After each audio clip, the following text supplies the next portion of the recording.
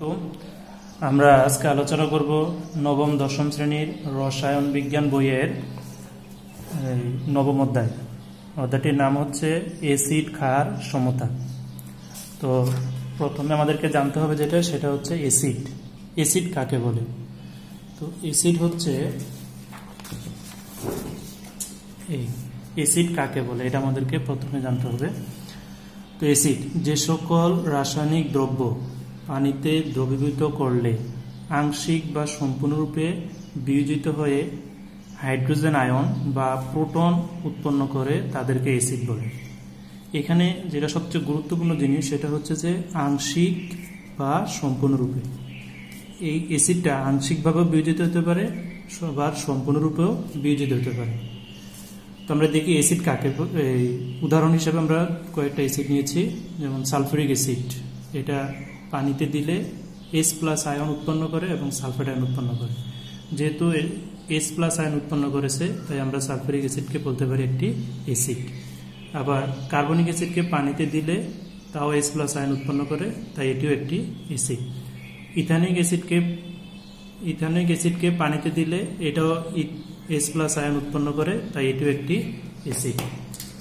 এখানে সবচেয়ে যেটা দেখার বিষয় সেটা হচ্ছে যে সালফিউরিক অ্যাসিডের ক্ষেত্রে আমি একমুখী তীর চিহ্ন দিয়েছি, কিন্তু কার্বনিক অ্যাসিড এবং ইথানিক অ্যাসিডের ক্ষেত্রে আমি উভমুখী তীর চিহ্ন দিয়েছি। তার কারণ হলো সালফিউরিক অ্যাসিড পানিতে সম্পূর্ণরূপে বিয়োজিত হয়ে যায়, আর কার্বনিক অ্যাসিড এবং ইথানিক অ্যাসিড পানিতে আংশিক রূপে বিয়োজিত হয়। আর আংশিক রূপে বিয়োজিত হয় বোঝাতে উভমুখী তীর চিহ্ন ব্যবহার করা হয়। ওকে, তাহলে আমরা দেখলাম যে অ্যাসিড দুইভাবে বিয়োজিত হতে পারে, আংশিক এবং সম্পূর্ণরূপে। যদি সেটা আংশিক হয় তাহলে একমুখী তীর চিহ্ন, যদি এটা সম্পূর্ণরূপে বিয়োজিত হয় তাহলে উভমুখী তীর চিহ্ন। তাহলে অ্যাসিড দুই প্রকার হতে পারে, একটা হচ্ছে দুর্বল অ্যাসিড আর একটা হচ্ছে শক্তিশালী অ্যাসিড। দুর্বল অ্যাসিড কোনগুলো? যেগুলো পানিতে আংশিক রূপে বিয়োজিত হয় সেগুলোকে আমরা বলবো দুর্বল অ্যাসিড বা মৃদু অ্যাসিড বা উইক অ্যাসিড। যেমন কার্বনিক অ্যাসিড এবং ইথানিক অ্যাসিড, এই দুইটি হচ্ছে মৃদু অ্যাসিড বা দুর্বল অ্যাসিড। আর এখানে একটা জিনিস বলে রাখি যে সকল জৈব অ্যাসিড দুর্বল অ্যাসিড, সকল জৈব অ্যাসিড দুর্বল অ্যাসিড, আর সকল অজৈব অ্যাসিড শক্তিশালী অ্যাসিড, একমাত্র কার্বনিক অ্যাসিড ব্যতীত। কার্বনিক অ্যাসিড অজৈব হওয়া সত্ত্বেও এটি শক্তিশালী। ওকে, তাহলে মোটামুটি আমরা অ্যাসিডের সাথে পরিচিত হলাম। এখন এখান থেকে প্রশ্ন আসতে পারে যে ইথানিক অ্যাসিড বা কার্বনিক অ্যাসিডকে মৃদু অ্যাসিড বলা হয় কেন? তো যদি এই কোশ্চেনটা পরীক্ষায় আসে তাহলে আমরা প্রথমে লিখব যে কার্বনিক অ্যাসিডকে সমীকরণের সাহায্যে দেখাবো, ইথানিক অ্যাসিডকে সমীকরণের সাহায্যে দেখাবো, এবং এখানে অবশ্যই খেয়াল রাখতে হবে যে এটা উভমুখী তীর চিহ্ন দিতে হবে। ওকে, অ্যাসিড থেকে প্রশ্ন এগুলোই আসতে পারে। তারপরে আজকে একটা প্রশ্ন আসতে পারে, সেটা হচ্ছে যে ইথানোয়িক অ্যাসিডের বিয়োজন মাত্রা কত? প্রিয় শিক্ষার্থী বন্ধুরা, তোমরা দেখবা যে বইয়ে আছে যে উদাহরণ হিসেবে দেখা যাচ্ছে যে 25 ডিগ্রি সেলসিয়াস তাপমাত্রায় 1000টি ইথানোয়িক অ্যাসিড অণুর মধ্যে মাত্র 4টি অণু বিয়োজিত হয়, বাকি 996টি অণু অবিয়োজিত অবস্থায় পানিতে থেকে যায়। এখান থেকে আমরা লিখতে পারি যে 1000টি অণুর মধ্যে বিয়োজিত হয় 4টি, একটিতে কত, 1000টিতে কত। তো আমরা ক্যালকুলেশন করে দেখলাম যে 0.4%।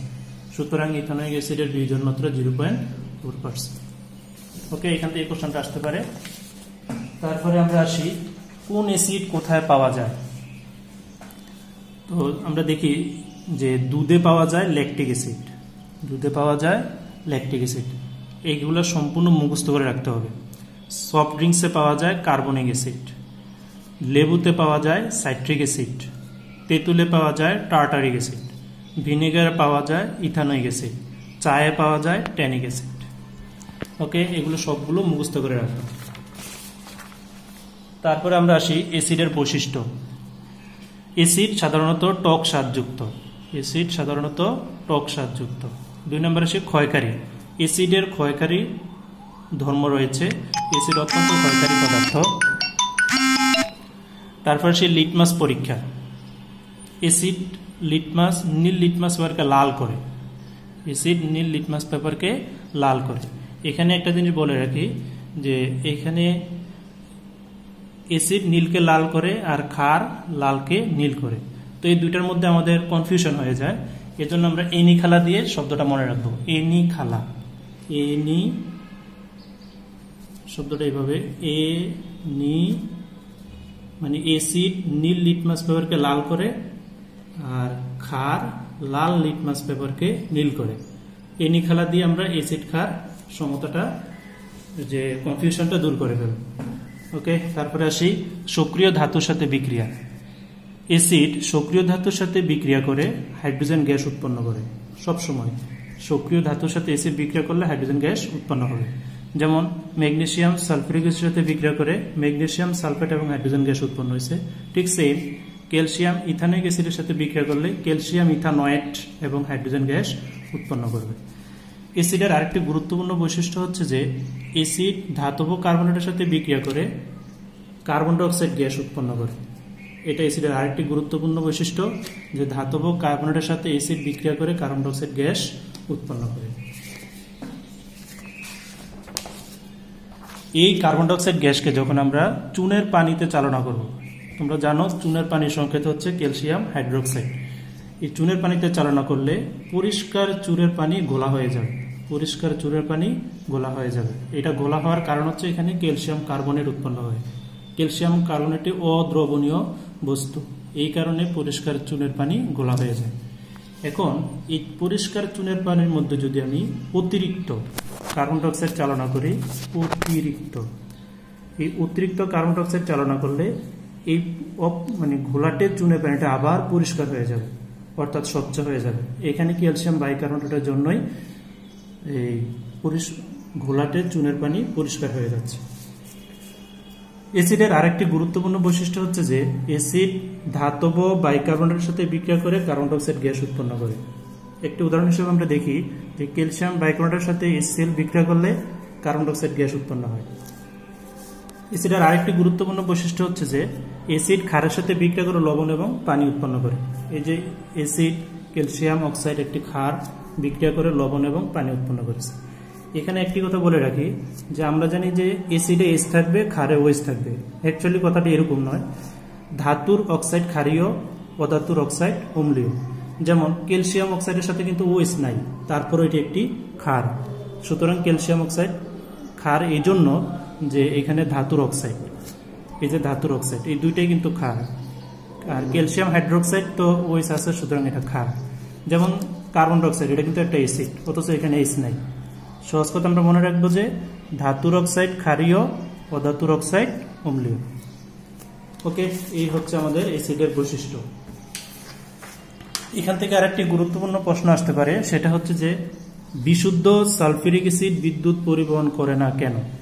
তার কারণ হচ্ছে বিশুদ্ধ সালফিউরিক অ্যাসিডের মধ্যে মানে হাইড্রোজেন আয়ন উৎপন্ন করতে পারে না। যেমন আমি যদি এই সালফিউরিক অ্যাসিডটাকে H2SO4 যখন সে বিশুদ্ধ থাকে তখন আমরা এটাকে লিকুইড বলি।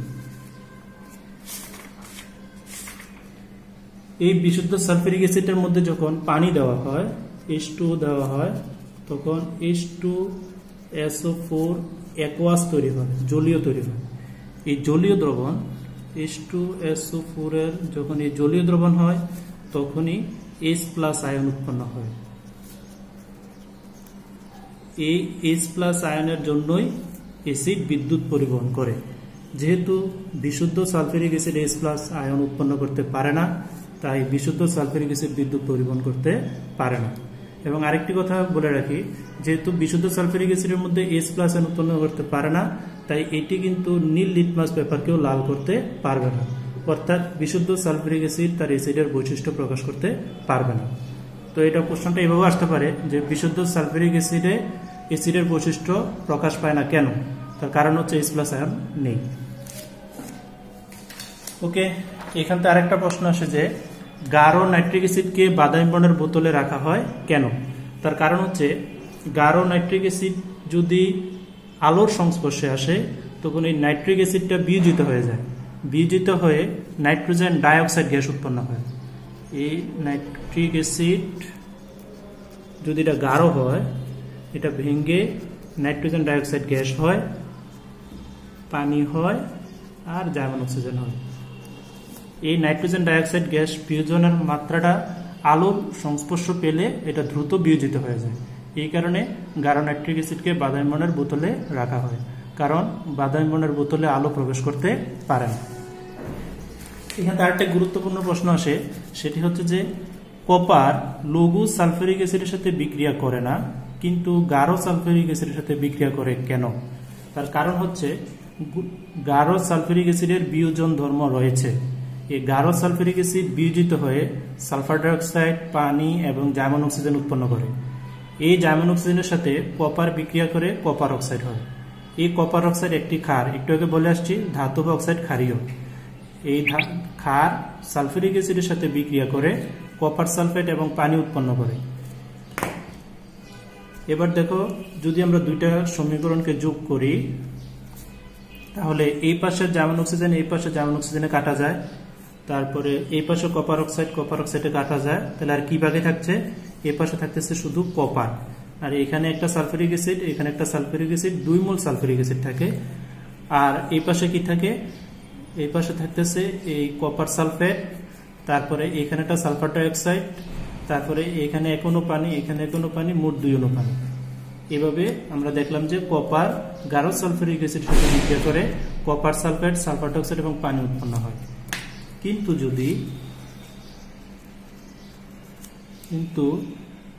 H2SO4 যদি লঘু হয়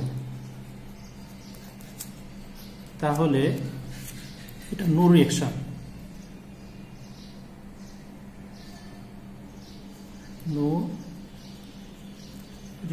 হবে। অর্থাৎ এখানে একটা কপার দিতে হবে, copper plus sulphuric acid, no reaction হবে। কারণ লঘু সালফিউরিক অ্যাসিডের এরকম বিয়োজন ধর্ম নেই, এবং কপার কিন্তু সালফিউরিক অ্যাসিডের হাইড্রোজেনকেও প্রতিস্থাপন করতে পারে না। তার কারণ হচ্ছে কপারের সক্রিয়তা হাইড্রোজেনের চেয়ে কম, এই কারণে কপার হাইড্রোজেনকে রিপ্লেস করতে পারে না। এই কারণে এই লঘু সালফিউরিক অ্যাসিডে কপারের কোনো বিক্রিয়াই হয় না। ওকে, ধন্যবাদ সবাইকে।